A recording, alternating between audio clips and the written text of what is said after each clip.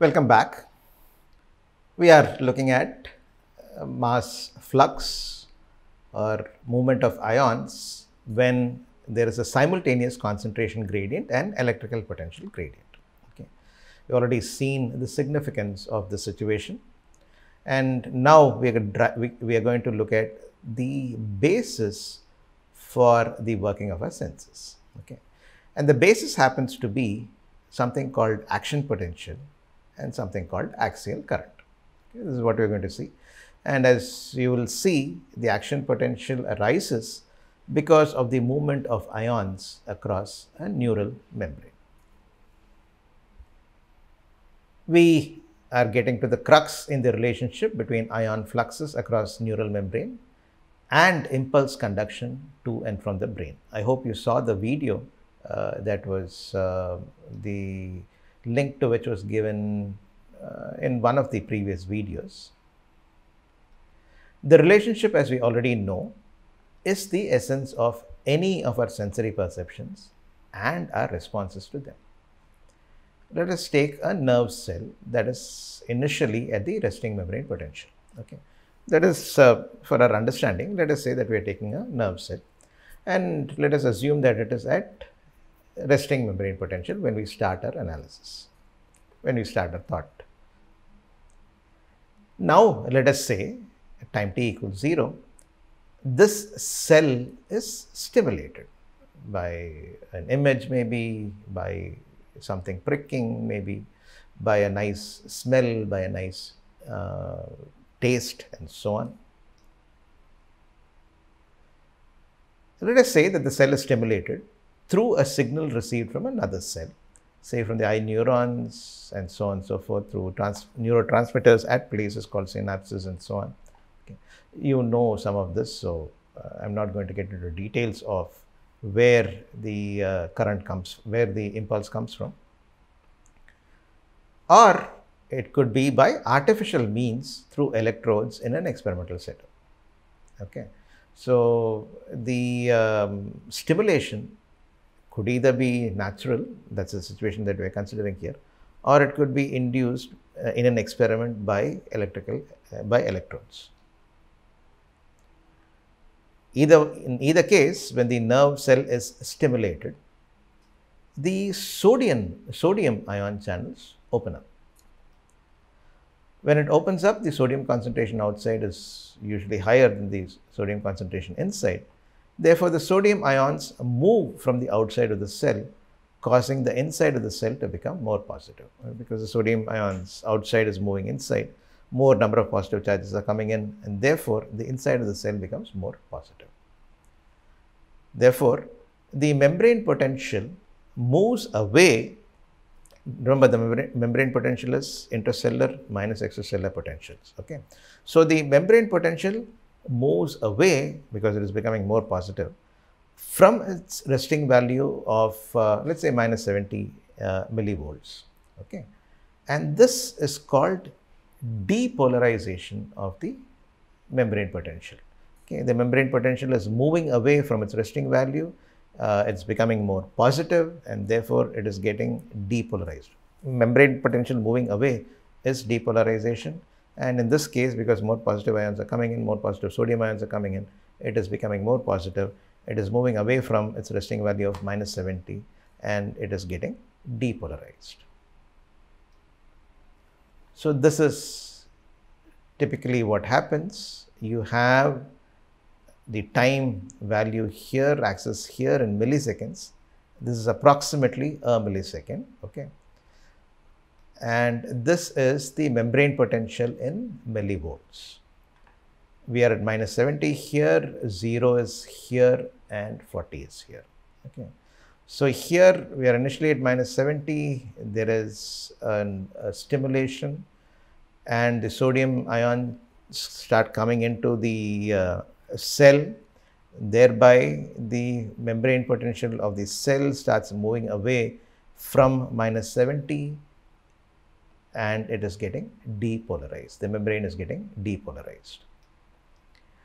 As more sodium ions come into the cell, more number of sodium channels open up, and the membrane potential becomes more positive.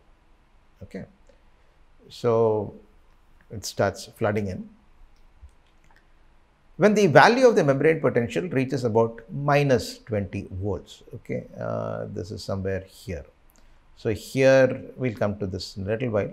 Here, when it reaches about minus 20 volts, which is somewhere here, the potassium channels open up and the potassium ions move from the inside to the outside of the cell. Why? The potassium concentration inside is typically higher than the concentration outside, and therefore the potassium ions move through their ion channels from the inside to the outside. So the movement is in the reverse direction. Potassium is also positively charged. The movement is in the opposite direction. The rate of sodium entry is higher than the rate of potassium exit when this happens, and thus the membrane potential continues to become more positive, okay, till it reaches about plus 40 millivolts, all the way from minus 70 millivolts. At plus 40 millivolts, the sodium ion channels close and the rate of potassium exit become higher. When the sodium channels close, the potassium channels are still open and potassium still starts going out.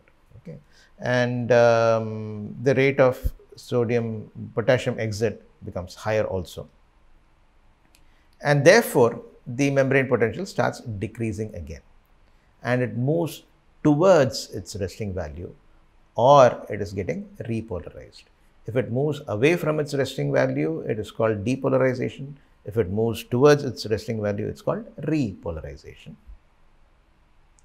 When the membrane potential reaches suitable values, the potassium and sodium channels close and the membrane potential stabilizes at its resting value of minus 70 millivolts after an undershoot and so on and so forth.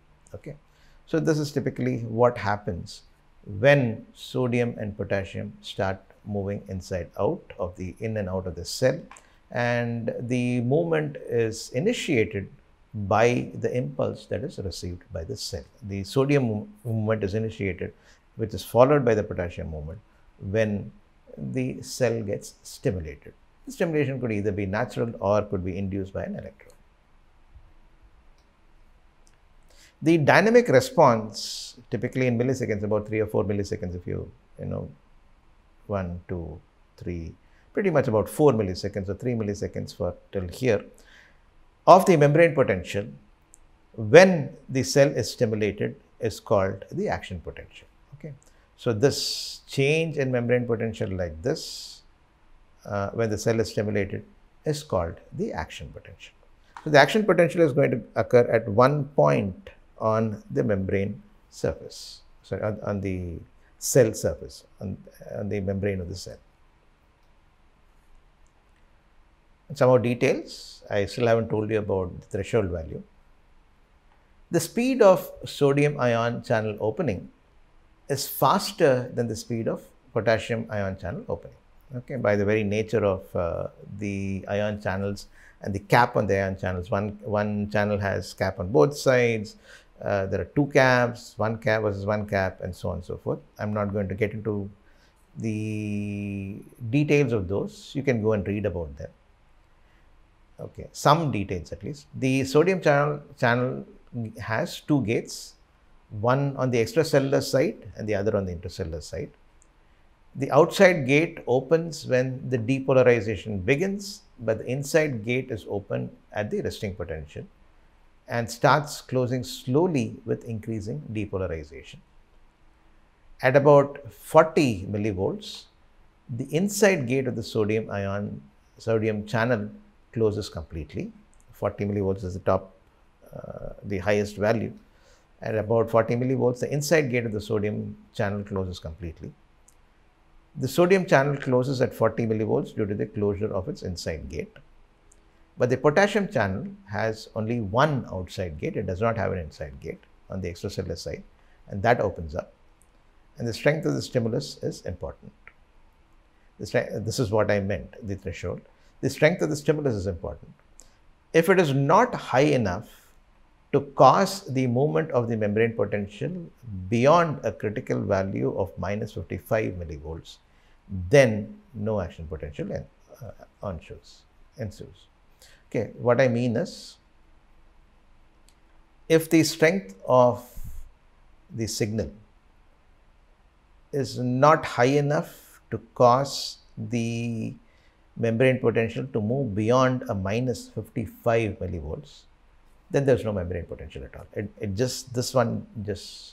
Then there is no action potential at all. This dynamics does not arise. So the strength of the signal has to be such that it moves the membrane potential beyond minus 55. If that happens, the action potential will automatically happen.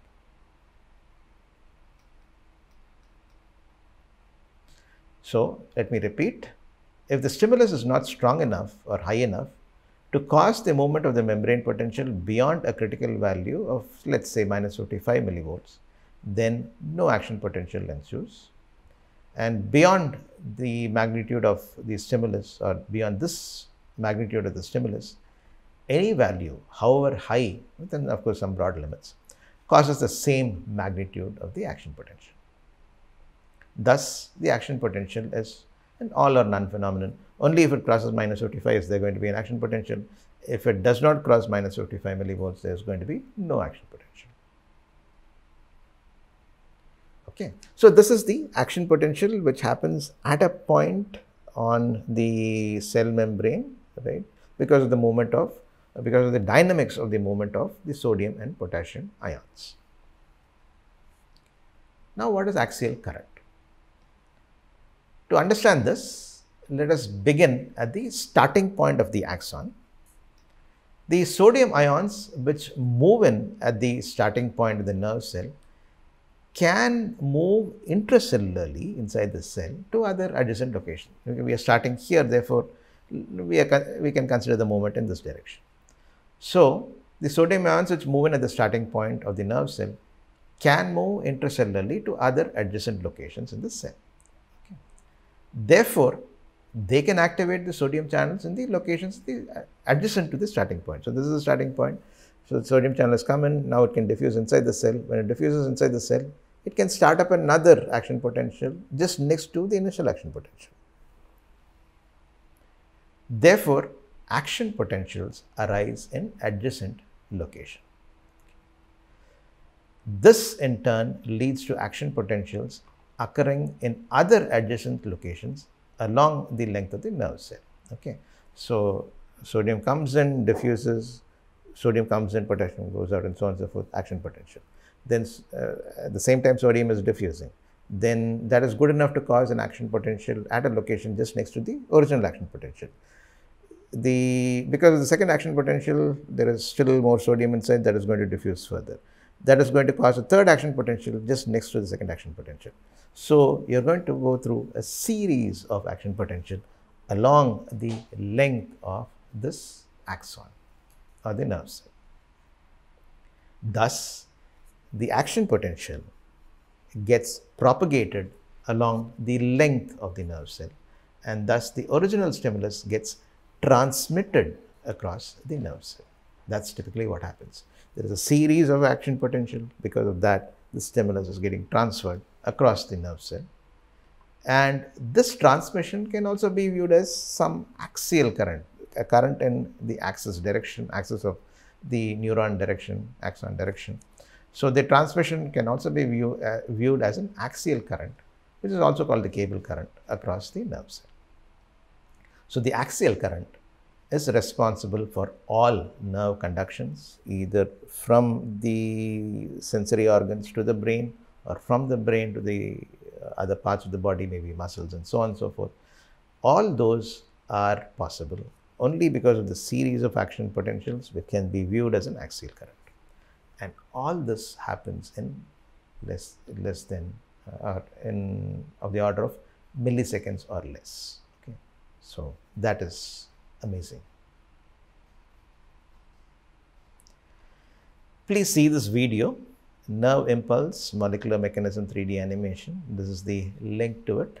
Please look at this video. This will explain this in a video form, which would make things easier to internalize, to understand, and so on and so forth.